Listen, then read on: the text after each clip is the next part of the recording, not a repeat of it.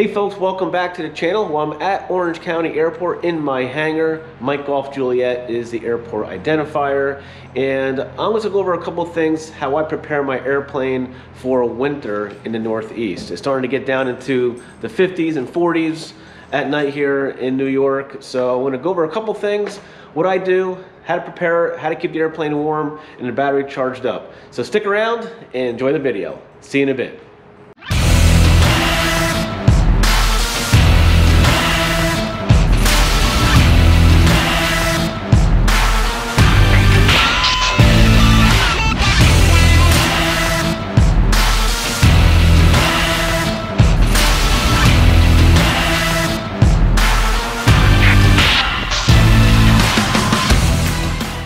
The first thing we got to do is, of course, make coffee.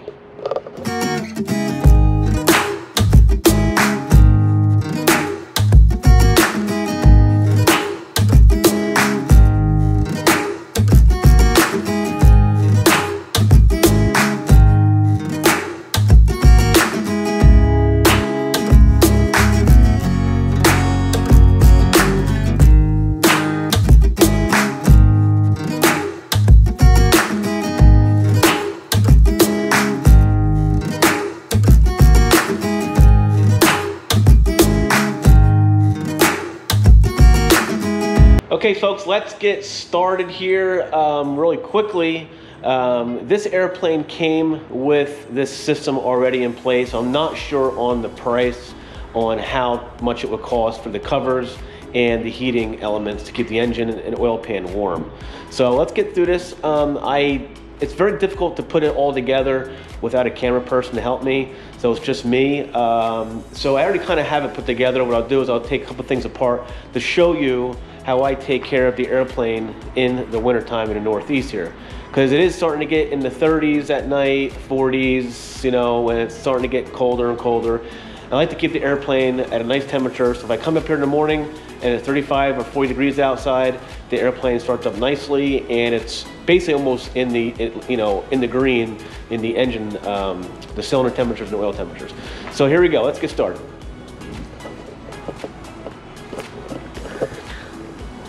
So as you can see, the airplane cowling is covered along with the prop and along with the hub, okay? And how I do this first is I put the prop covers on first, and I can just show you that just real quickly. I don't need, it's kind of hard doing it by yourself. Okay, and actually I gotta let me take this off. I should have done this before I started the camera, but didn't know how hard it would be doing everything with one hand here. So we'll take this off and pull the cowling cover back. The cowling cover basically buttons everything up here in the front. So we're gonna pull this back. Again, I'm sorry I'm doing it by one hand. The video's probably gonna come out a little sketchy, but you will get the idea what I'm trying to explain to you. Okay, so that's good, it fell off by itself. So basically I put these on first, okay? The prop covers go on first. It goes, put them right in, it goes up to that, and you can pull this wire, string I should say, and make it a lot tighter. Now, I don't make it really tight because this airplane is in the hangar and not tied down. If it was tied down outside, I would definitely put in the extra effort, make everything perfectly tight and sealed. And I want to show you, as you can see, it's very difficult to see inside the engine compartment. I don't know if you can see it or not, but this band here, like a metal band, and that's really hot right now because it's plugged in, but that is what goes around the cylinders.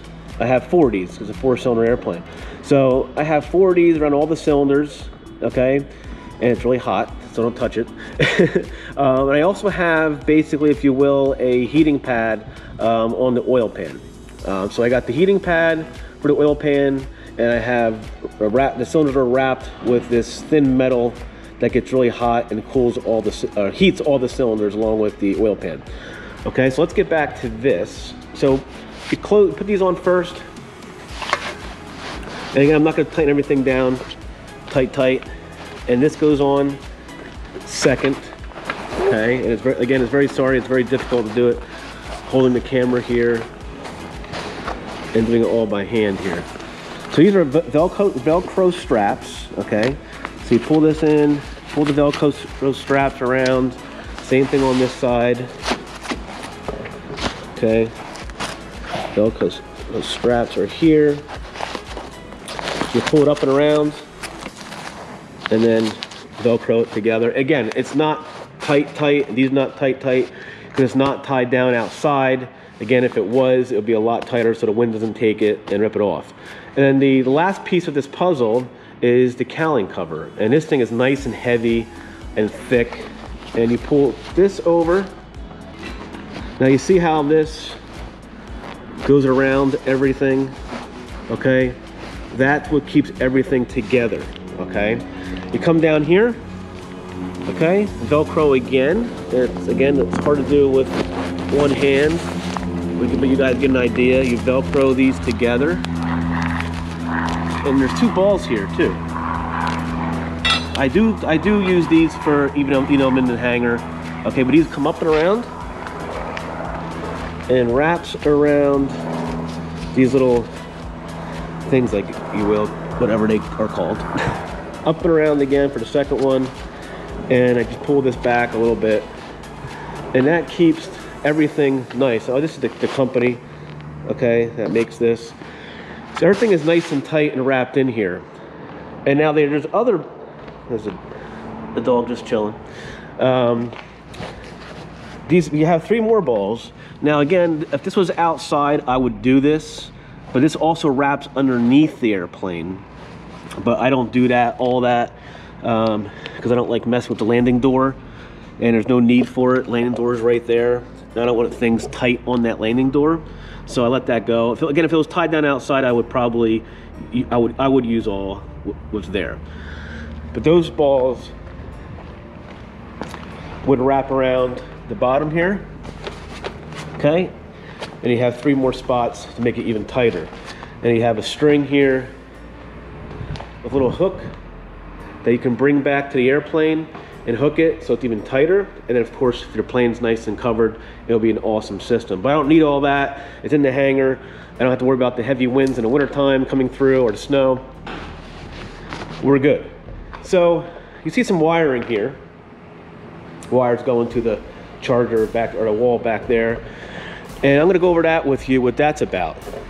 So I just talked about the strips around the cylinders, and there's a pad, if you will, underneath the oil pan. So let's go over here. I'm going to show you where that's located. I'm going to pull this back, and it's nice and warm. This really holds a lot of heat. Okay. This here, I had this here because, you know, in the springtime, I keep all these open. I keep just to make sure the heat gets out, and I undo the dipstick. An old timer told me that a long time ago. And you know, after you're flying, loosen the dipstick, let the steam escape. I don't know what the right answer is. You hear both sides of it. But you see these hooks here, okay? You know, if you don't have this here, and over time you keep hitting the cowling, you're gonna put little nicks in the paint. So I just put this here. So if I do hit it, it hits that and not the paint. Same thing with that side. That's the battery's on that side. But let's get back to this. Dipstick's here, and this is the plug. So it's simple. It's a 3-prong plug. And I have it here. You put it in, you know, obviously, you know, and I like to hold the base of it and then put it in, because I don't like to put pressure on this area here to keep pushing it down. It's not, I don't want to loosen it up and mess it up. But that's how that's it. It's plugged in. So again, cylinders are wrapped. They keep the cylinders warm. They keep the oil pan warm, and that's it. And I cover this up. Or I just lower it like that. I really don't need this in the summertime, in the wintertime, but whatever. And I just put it back over. Nice. I don't drag it. I don't want to rip the inside from these things. So I lift it up and over, and that will stay warm. It stays so warm how it's wrapped that when I pull the airplane out and I start it, like I said before, I'm already almost in the green with the oil temperature and the cylinder temperature, which is nice. You're starting an airplane nice and warm, and not a hard time start, and everything's nice and warm in the engines. When you start it up, that oil is getting through pretty warm, so they're really cold. I like this system because and if you guys go to airports or you guys are pilots or non-pilots, you'll see a lot of people do like a 45-minute start on their propane tank, that metal type tubing that's basically almost like your dryer would have, I guess, if you will. And it takes them 45 minutes plus because that hot air has to get through that block. And when it's 20 degrees outside, everything is 20 degrees in the airplane. So it takes a long time to get that block hot, and then it gets to oil hot. So this system is basically always on, and it's great. They just pull it out, start it, you're done. Not wait 45 minutes to an hour to actually get your plane up in the air because you have to heat the block, heat the oil, and so on and so forth. Again, there's myths on that. It doesn't matter if it's cold out, start the plane in the cold, it is. So I just use this because I just think it's the right thing to do. So that's what I do. Keep everything nice and warm, it's awesome. So I also have a battery tender on the battery, and I will show you that next. Let's go take a look.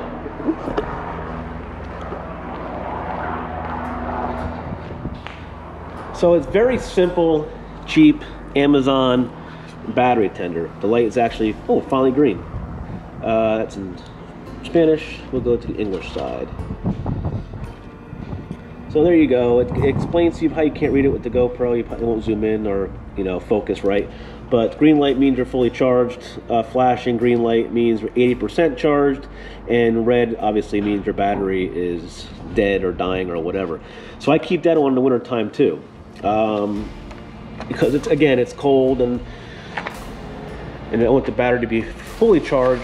I probably don't have to do this because I have the heat. It's so warm that I probably don't have to worry about the battery being that cold and not starting right away. It's not starting. But very simple. That's what I do, and that's it. Put the cover on it when I'm going flying. It only takes an extra 5 minutes, but I want to have that battery ready to go. Again, I probably don't have to do this because I have the heat elements in here. Again, this is for so I don't bang these on the paint. As you can see, paint's beautiful. So I'm very particular with this airplane. If I sell this airplane in the future, somebody's gonna get a beautiful plane that's been well taken care of, that's for sure. But, so I don't really have to. I can feel the hot air coming out, it feels good. But I do it anyway. And all I do with that is, again, don't drag it, because I don't wanna put holes and tear it. These are pretty sharp, okay? So I don't wanna put a hole in here or scratch it, rip it. So I just hold it over, make sure it's good. And before I leave, I measure everything. Again, it's not 100% straight because I don't have it tight. And then same thing on this side, over and pull, and then it's nice and warm, ready to go flying. Instead of waiting, again, 45 minutes to an hour to have the heating element plugged, you know, those propane type tanks that force hot air. And how they do it is they put it underneath basically the exhaust up in here, up in the front of the airplane. There you go, the camera got a little light. Up in here with these tubes, and they force the hot air underneath the plane because heat rises, and that's what they do. But it takes way long, and you gotta, you know, you're already freezing, and then you have to wait in your car for 45 minutes to an hour for your plane to get warm. If you go that route, getting your block nice and warm. That's basically all I have for how I set everything up. Everything is plugged in nice, and what I also do is I have a very low voltage heater. It's very small, and when it gets really cold out, I put that heater inside the cockpit on the floor, right down there somewhere, and that will keep. And I close the door and just keep the back, you know, the back door. I just put it down, I don't lock it, and the heat escapes out just a little bit, enough to keep the air flowing in the airplane. So then when I get in the airplane on a freezing day, 20 degrees or whatever it might be out, the inside is not hot, it's just warm enough where it keeps all the instruments nice, it keeps them warm. I don't have to, you know, again, cold air won't hurt it, but you know me, I just like to make sure we're nice and warm inside the cockpit. But if it falls over, it turns off. It doesn't take a lot of ampage. It's a very small heater. You know, it's just enough even to keep that. It's just enough even to keep the airplane, how small the cockpit is, just warm enough. It's not even hot when you open the door, it's like cool, but I like that. So that's what I do on the inside of the airplane. But that's all you have. That's all I have, folks, for you today. That's how I take care of the airplane in the wintertime. And you know, it's just, I think it prolongs the engine and it does a great job keeping the airplane, keeping the engine nice and warm, and pull it out, start up, and you're gone. And that's what I like about having this type of system that the last owner put in. All right, guys, well, that's all I have for this video. If you like what I'm doing, subscribe to the channel. Any questions, email me, pilotfun101@gmail.com. You can also go to pilotfun101.com for merch. And I'm on Instagram, TikTok, and of course, Facebook. Until next time, guys, fly safe, be safe, and watch out for the weather in the Northeast because the air is getting cold and there's moisture in the air, and watch out for icing conditions. See you guys later.